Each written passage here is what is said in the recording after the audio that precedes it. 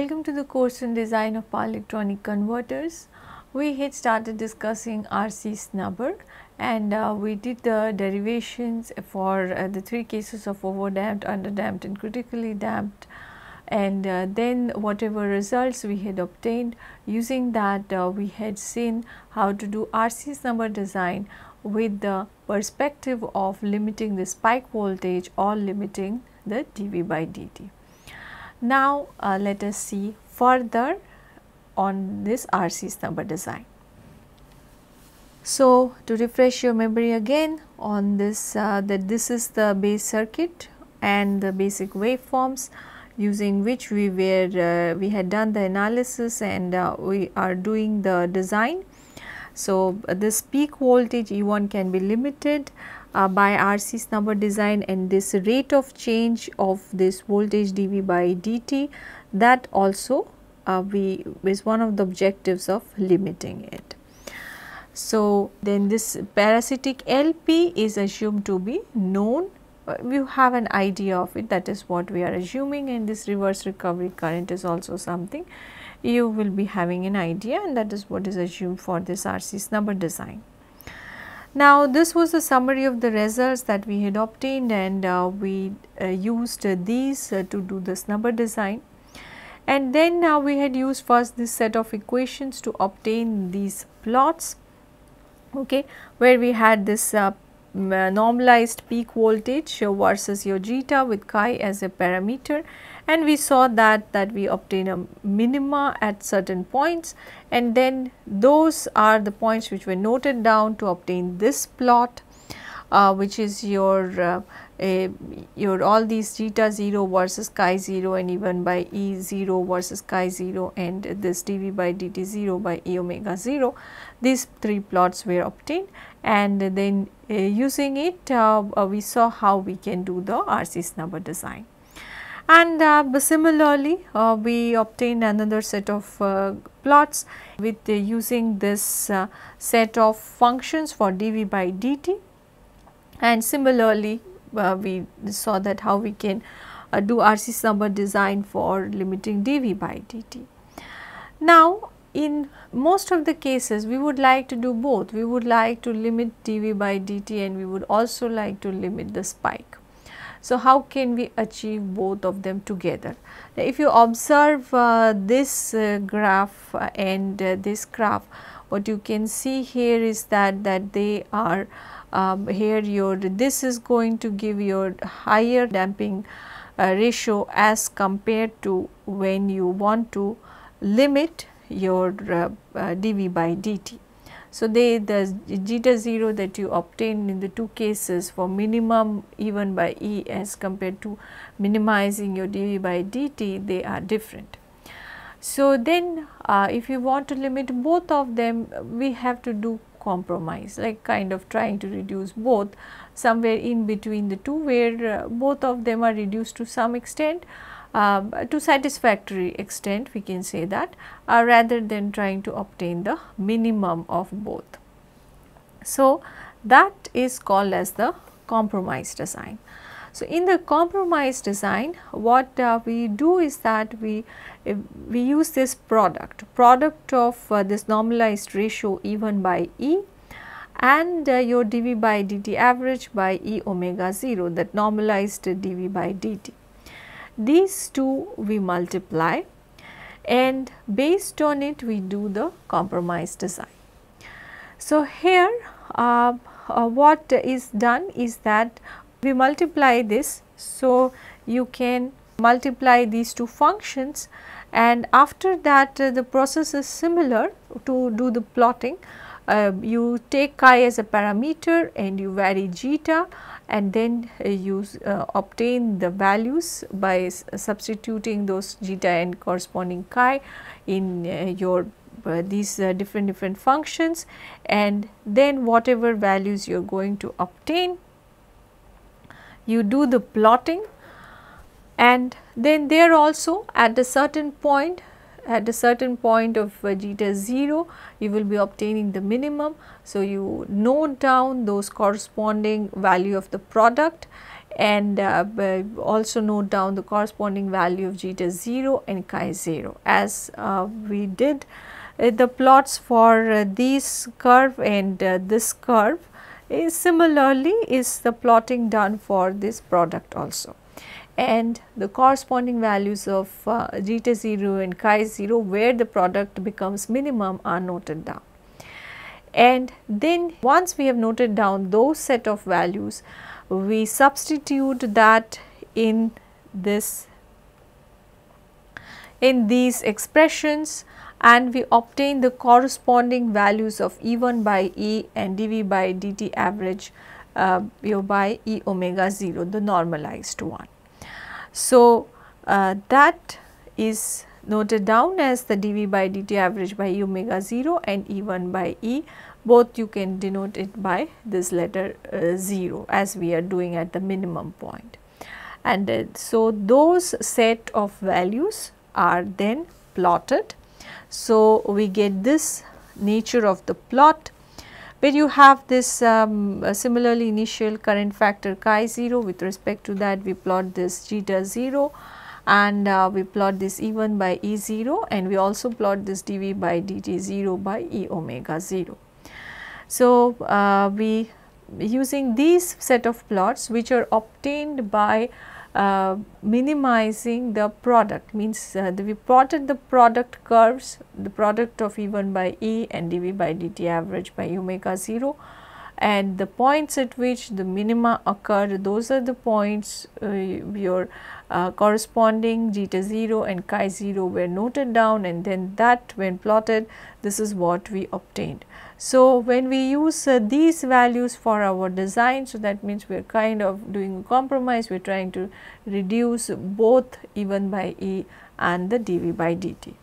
So, how you will design? You choose E1.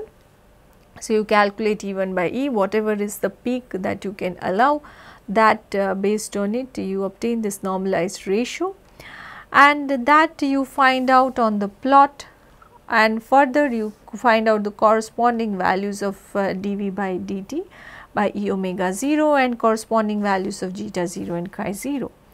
So, what we are telling is that, let us say this is the point that you obtained, and so corresponding values of this dV by dt by E omega 0 you obtain, and also corresponding values of chi 0. Here the point where I have chosen, these two are almost very close enough, and the corresponding value of chi 0. Let us say you choose this point. So, here this is that corresponding point, and this is the corresponding point for zeta 0, and this is the corresponding value of chi 0. And once you have noted down those values, then you calculate Cs, Rs omega 0 and this dV by dt average. So, how you do it is that you use these two equations which we have already used for your when we did the design for E1 by E, and then once you know Cs, then you can calculate omega 0 as well, because LP is known to you, and then you multiply this with your this one dV by dt 0 by E omega 0. So, then you obtain this dV by dt average. Now, using this method of compromise design, what may happen is that you may get in the very first attempt, you may get satisfactory dV by dt, whatever dV by dt that you may be getting, that is good enough for your device. But it may also happen that it may not be sufficient enough, it may be exceeding your dV by dt limit for the device. Then what you can do is that for that further what is done is this dV by dt expression which we had written in terms of E omega 0. So, if you note down here these expressions we had written is in terms of omega 0 E, and if you recall the derivation, at that time I had shown you that this omega 0 E can be replaced as your this multiplied by chi and another ratio which is in terms of your IRR Cs. So, that is what is done.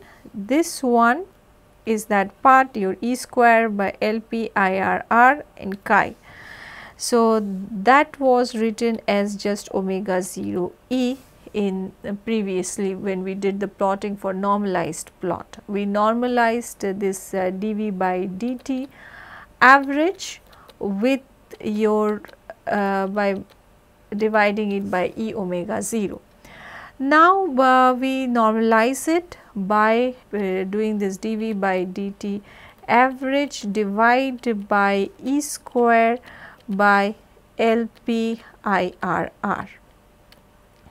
Dividing by that, we do the normalize east, and what is happening here is that you may be wondering that what is the difference between the two. The difference here is in terms of this part chi. Okay, this chi actually contains a CS inside it. If you remember, it has that part CS in it. It is the ratio of your initial inductor energy by your final capacitor energy. So, half LP IRR square by half CS E square. This is square root of it is what is your chi. So, it has this part CS in it, and so it affects the choice of the capacitor when you involve that in your expression of dV by dt average. So, one part of CS was removed when we were normalizing it with respect to E omega 0, whereas when we are including it, this chi in that and remove it from the normalization, then that is further going to impact the choice of CS. So, with these functions with a different type of normalization, you obtain this curve which is noted down here as the compromise curve. This compromise curve, and this is that dV by dt 0 E square by Li, that is what is written here. So, that is what we can plot, and then with that we use basically this graph that this is the same graph that I had shown in the last slide, and this is plotted with respect to this chi 0, and then you also this graph, this is the same graph as is shown here. With these two set of graphs we do the design.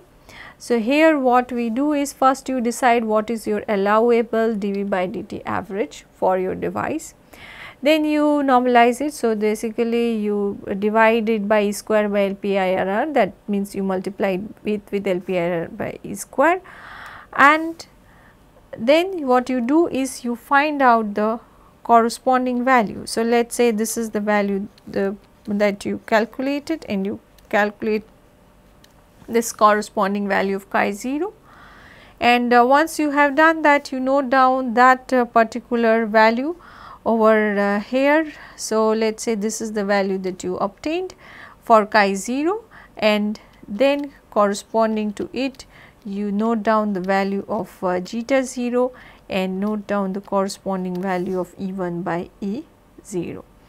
And further you know zeta 0, you also know chi 0. So, then you know using those two how you can calculate CS and RS, the required capacitance and required resistance for the Snubber design. So, this is what is called as the compromise design. You try to compromise between you try to achieve both, you try to limit both the spike as well as the dV by dt. Now, it sounds very good that we can limit your peak voltage, that is the spike, and we can also limit the dV by dt by using this Snubber design. So, that is something very attractive, but is there any cost that we are paying for limiting these? And the cost is in terms of the Snubber loss. So, what happens is that if when we recall the circuit, So, this is your diode that we have taken here for design, Snubber design, and this is your RC and this is your LP, the parasitic inductance. So, your this whatever is the energy that is here in this LP, even if this snubber was not present, this would have got dissipated somewhere. So, that energy loss was anyway happening. But further, when you added this snubber, you also have this CS energy associated with it. And that of course, both of these two, then as the way the snubber is designed and the snubber operation takes place, it is basically your LPs and CS energy that is finally going to get dissipated in this RS, this resistor, because this is the lossy element, the resistor. So, this energy associated with your snubber, which is your half CSE square and half LPIRR square, these two is what is your snubber loss RS, and that could be written as terms of 1 plus 1 by chi square if we want to rearrange it and write it in terms of chi, the initial current factor. So, as I told you, this was anyway happening if this, even if this number was not present, but because of this CS, this is this additional term that came into picture. So, this is called as the additional loss factor 1 by chi 0, and this is the additional loss that is going to happen in the snubber resistor RS. So, that is plotted here with respect to this chi. And as chi increases, we see that this is your decreasing, but this is the additional loss that is going to take place. So, your loss in the converter is going to increase. So, we do not want to reduce the efficiency of the converter by putting too high values of RS. So, that is what when you do the design, you also have to see how much is the extra loss that is happening by your snubber design. If it is becoming too lossy, then you can readjust the values and then again see how much additional losses are going to take place there. So, the key points of this lecture is that we can do compromise design, which try to limit both dV by dt and your spike voltage. And again the procedure is same, you basically obtain graphs, different plots, and using those plots you can do the compromise design. And we also have to be aware that there are additional losses due to addition of the snubber, and those losses we should be looking into it that the losses are not too high to reduce the efficiency of the converter. So, we can redo the snubber design to adjust the losses. Thank you.